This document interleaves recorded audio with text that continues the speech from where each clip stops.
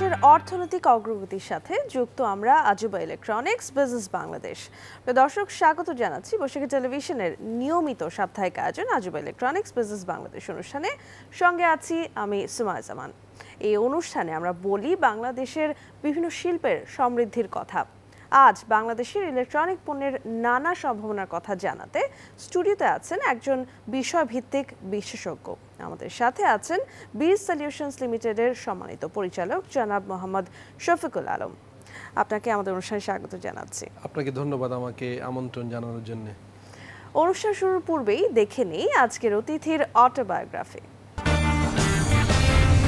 Mohammad Shafiqul Alam FCMA CFO বিটির প্রতিষ্ঠাতা ও প্রধান নির্বাহী কর্মকর্তা। তিনি ঢাকা বিশ্ববিদ্যালয় থেকে ইন্টারন্যাশনাল বিজনেসের উপর স্নাতকোত্তর সম্পন্ন করেন। এছাড়া রাষ্ট্রবিজ্ঞান ও অ্যাকাউন্টিংয়ে স্নাতকোত্তর সম্পন্ন করার পাশাপাশি LLB, chartered secretary, chartered accounting O cost and management অ্যাকাউন্টিংয়ে পেশাদারি ডিগ্রি অর্জন করেছেন। গুণী এই ব্যক্তি মাত্র 32 মাসে CMA শেষ করে সানোফি বাংলাদেশে ইন্টার্নশিপ দিয়ে ক্যারিয়ার শুরু করেন। এরপর তিনি Shanta হোল্ডিংসে DGM O head of finance হিসাবে 2 বছর কাজ করে কল্লোল গ্রুপে CFO হিসেবে যোগদান করেন। এরপর সুপারস্টার গ্রুপে প্রধান অর্থ কর্মকর্তা ও কোম্পানি সচিব হিসেবে যোগদান করে দায়িত্ব পালন করে আসছেন।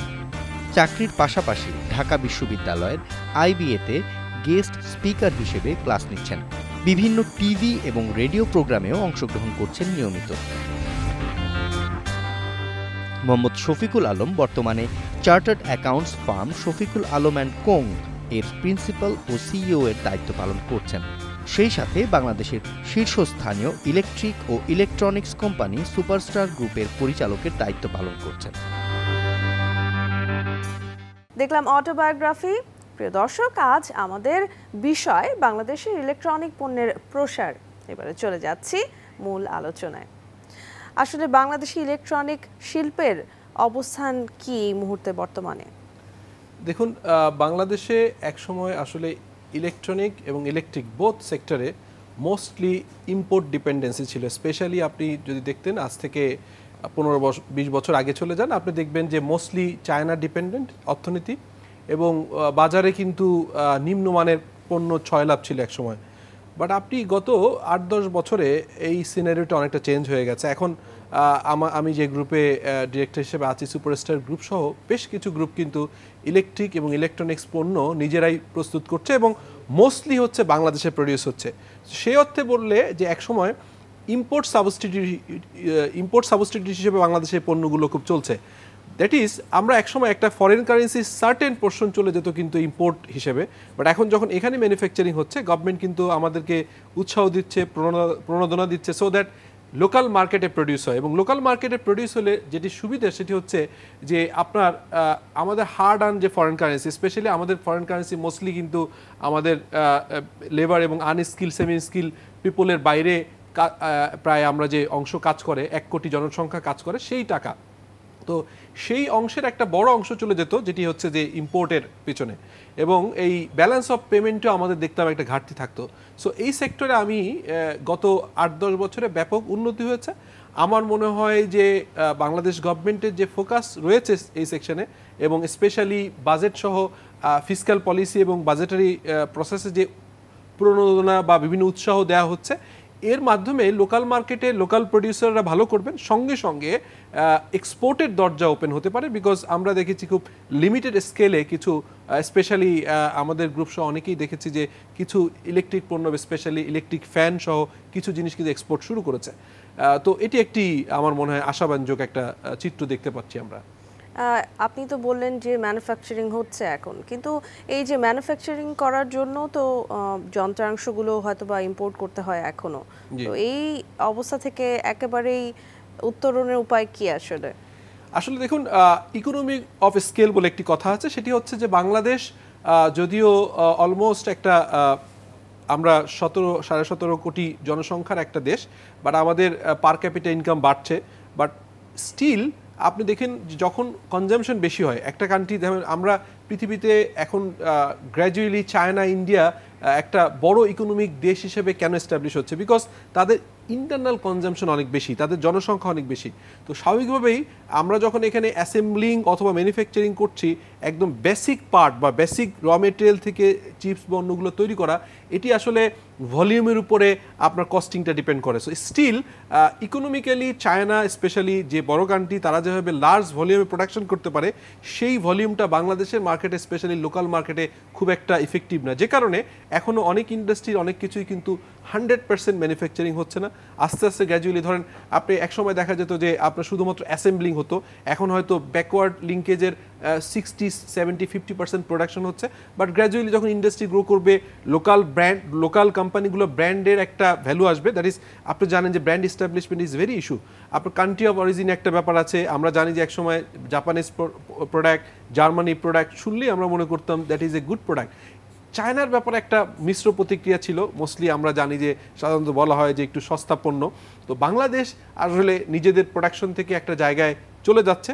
যখন দেখা যাবে আরও বেশি আপনার ইকোনমিক ভায়াবিলিটি আসবে এবং আমাদের কনজামশন আমাদের ব্র্যান্ডের উপরে, লোকাল ব্র্যান্ডের উপরে, লোকাল পপুলেশনে একটা আস্থা বাড়বে, তখন হয়তো আরও বেশি ডিটেইল ম্যানুফ্যাকচারিং, মানে একদম ব্যাকওয়ার্ড লিঙ্কেজের ইন্ডাস্ট্রিগুলো এখানে গড়ে উঠবে। আর সেই সাথে আরও একটা প্রশ্ন আছে, সেটা হচ্ছে গিয়ে এই দেশে ম্যানুফ্যাকচার হওয়ার পরেও কিন্তু দামের খুব একটা পার্থক্য থাকছে না বিদেশি পণ্যের সাথে, এটা কেন হচ্ছে?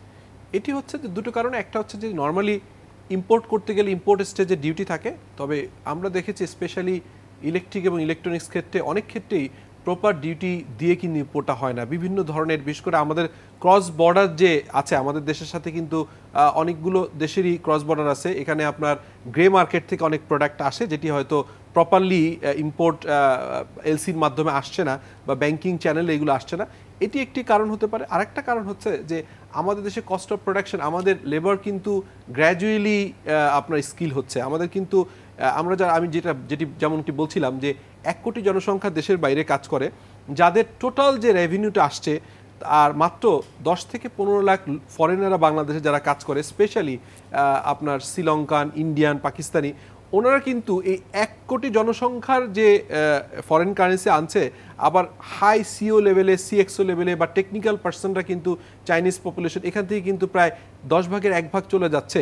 সো এটা একটা ইস্যু যে আমাদের দেশের জনসংখ্যার স্কিলনেসের উপরেও কিন্তু এটা প্রাইসিংটা ডিপেন্ড করে। এর বাইরে যেটা বললাম যে আসলে যখন লার্জ স্কেলে প্রোডাকশন হয়, তখন আপনারা জানেন যে ফিক্স কস্টটা কিন্তু ফিক্স থাকে, পার ইউনিট প্রোডাকশন কস্ট কমে যায়। সো আমাদের দেশের জনসংখ্যার যে কনজামশন, এটি লোকাল ব্র্যান্ডের উপর যতটা আস্থা আসবে, এটি আসলে অনেক সময় এগ চিকেনের সেই গল্পের মতো যে আসলে আগে আমরা কি লো কস্টে বেস্ট প্রোডাক্ট করতে পারবো, নাকি আমাদের যারা প্রোডাক্টের কনজিউমার, ভোক্তা, তাদের আসলে আমাদের ব্র্যান্ড কনসিয়াসনেস, আমাদের লোকাল ব্র্যান্ডের উপর আস্থা আসলে এরপরে প্রাইস কমবে। সো এটি একটি ডিলেমা অলরেডি আছে। তো আই হোপ যে গ্র্যাজুয়ালি আস্তে আস্তে এই প্রাইসটা, আপনি যেটা বলছেন, you R rightly pointed out, যে আমাদের দেশের প্রোডাক্টগুলো কিন্তু এখনও ইভেন ইম্পোর্ট প্রোডাক্টের সাথে প্রাইসিংয়ের দিক থেকে খুব একটা কম্পিটিটিভ না।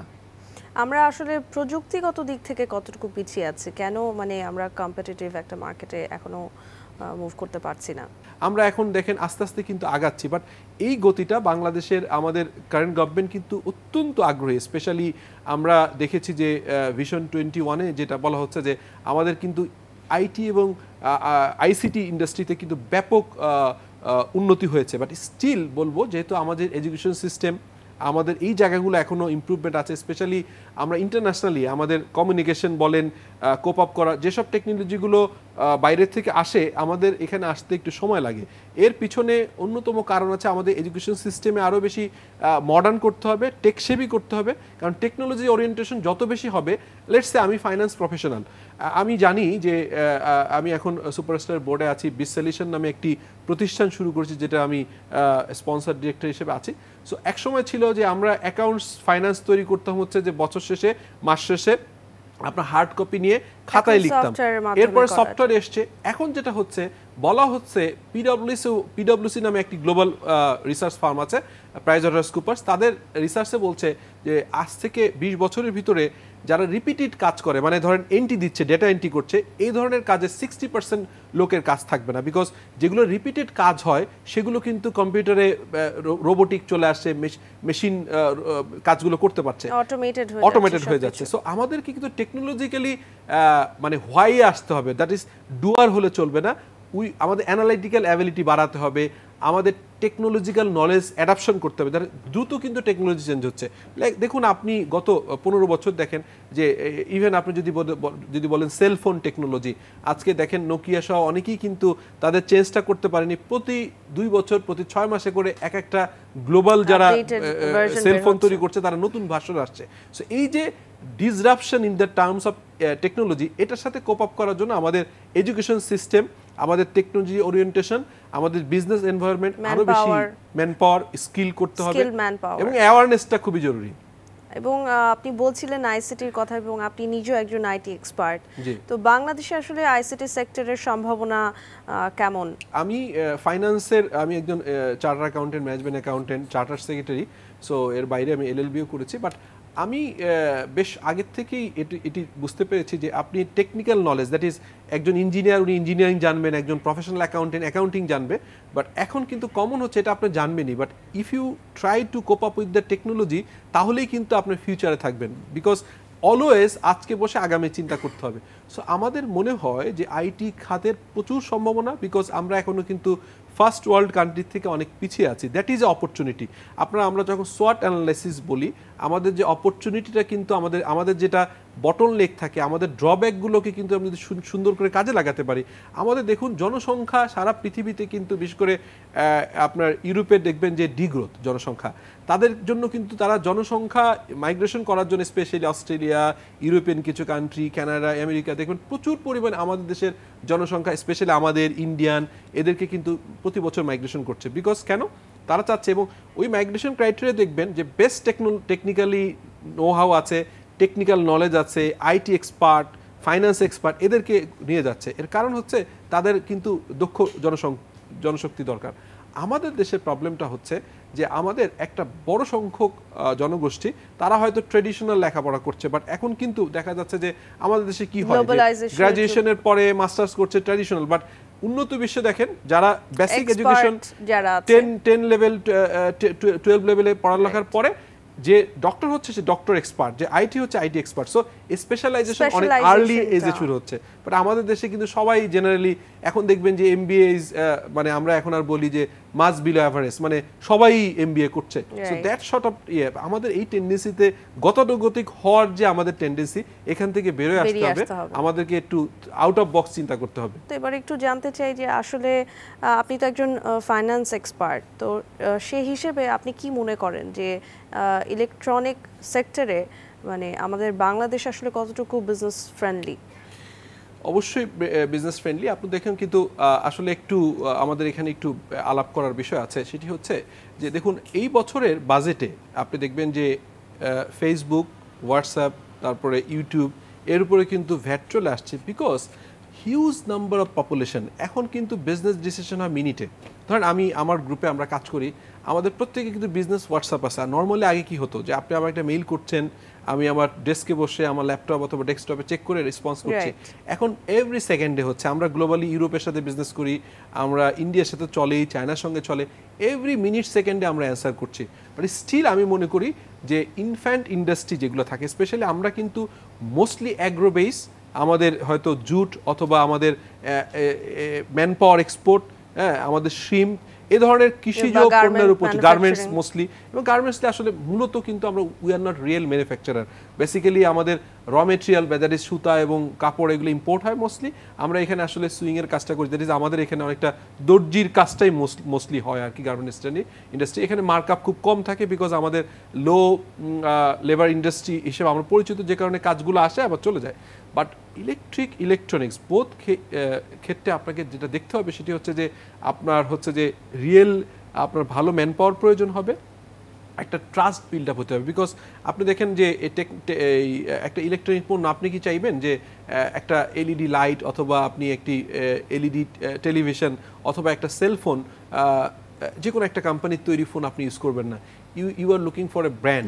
দ্যাটস ওয়াই আপনি দেখুন যে ব্র্যান্ড যদি এস্টাবলিশ করা যায় তো সেই জায়গাতে আমাদের দেশের কর্পোরেট হাউসগুলো এটিতে কিন্তু এখন ফোকাস করছে। একসময় কিন্তু corporate governance, good governance, branding, তারপর হচ্ছে যে এই ধরনের জিনিসগুলো খুব একটা কাজ করতো না। মোস্টলি আপনি যদি গার্মেন্টস ইন্ডাস্ট্রি বলেন, জুট ইন্ডাস্ট্রি বলেন, এগুলোতে কিন্তু অতটা ব্র্যান্ডিং প্রয়োজন হয়। এখন দেখবেন যে ইলেকট্রনিক মিডিয়া, এতগুলো ইলেকট্রনিক মিডিয়া আছে, তারপরেও দেখবেন যে আপনি যে কোনো প্রোগ্রামে অনেকে স্পন্সরশিপ করছে। তারপর মানে নিজের ব্র্যান্ডকে স্ট্যাবলিশ করার যে একটা চিন্তা, এটি কিন্তু ভালো, কারণ টপ অফ মাইন্ড না থাকলে তো আপনি আসলে if you R a good producer আপনাকে তো কমিউনিকেট করতে হবে। So that is very important. So আমি মনে করি যে স্টিল বাংলাদেশের মার্কেট ইজ ভেরি পটেনশিয়াল, যেহেতু বাইং ক্যাপাসিটি বাড়ছে, পার ক্যাপিটা ইনকাম আপনি যদি দেখেন গ্র্যাজুয়ালি গত কয়েক বছরে $1200 ছিল, এখন কিন্তু $1700-1800। জিডিপি আমাদের কিন্তু 8% গ্রোথ ইন ইচ ইয়ার।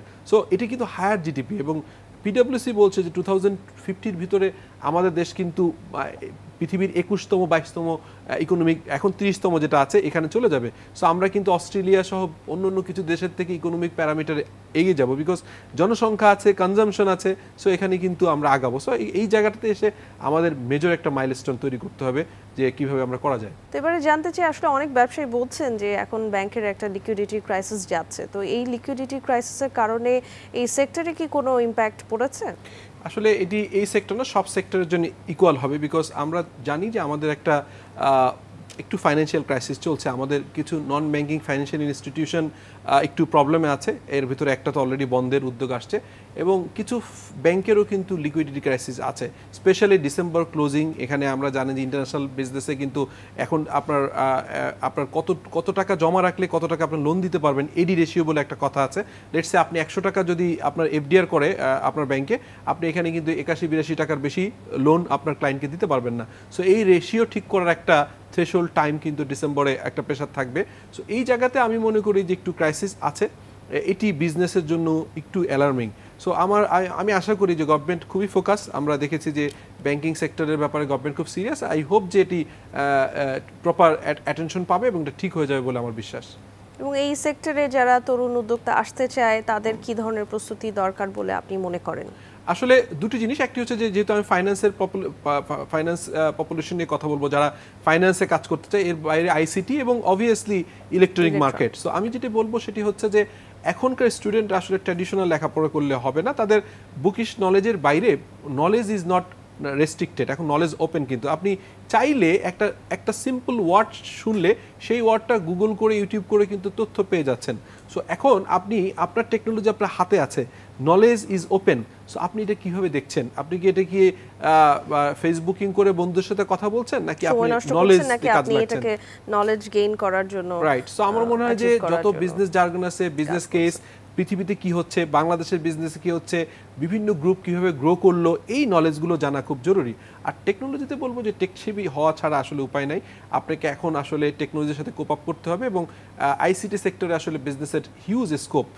আমি বলবো যে গভর্নমেন্টের যেহেতু ফোকাস আছে, সারা পৃথিবী চেঞ্জ হচ্ছে, যে টেকনোলজিগুলো আজকে ফার্স্ট ওয়ার্ল্ড কান্ট্রিতে আসছে খুব দ্রুত, আগের থেকে কিন্তু একসময় দেখা যাচ্ছে যে যখন মোবাইল ফোন প্রথম পৃথিবীতে আবিষ্কার হলো তার হয়তো 15 বছর পরে আসছে, বাট আজকে যখন আইফোন 10 বের হচ্ছে তার 2 মাস 1 মাস 15 দিনের ভিতরে আপনার হাতে চলে আসছে। সো এখন কিন্তু অত সময় লাগছে না। সো টেকনোলজিতে এই ডিসরাপশনের সময় আপনাকে টেকনোলজি ওরিয়েন্টেড হতে হবে, টেকসেভি হতে হবে। অনেক অনেক ধন্যবাদ। আমাদের অনুষ্ঠানে একেবারে শেষ পর্যায়ে চলে এসেছি, আপনাকে আমাদের অনুষ্ঠানে আসার জন্য অনেক ধন্যবাদ জানাচ্ছি। আপনাকেও ধন্যবাদ, সঙ্গে সঙ্গে বৈশাখী টিভিতে ধন্যবাদ। দর্শক, এই ছিল আমাদের আজকে রাজুবা ইলেকট্রনিক্স বিজনেস বাংলাদেশে। তবে বিদায় নেবার আগে জানিয়ে দিচ্ছি, বৈশাখী টিভির সব অনুষ্ঠানের আপডেট পেতে ভিজিট করুন youtube.com/boishakhitvbd এবং facebook.com/boishakhi television। এছাড়া বৈশাখী টিভি অ্যাপ ডাউনলোড করতে গুগল প্লে স্টোরে গিয়ে বৈশাখী টিভি লিখে সার্চ দিন। ধন্যবাদ সবাইকে।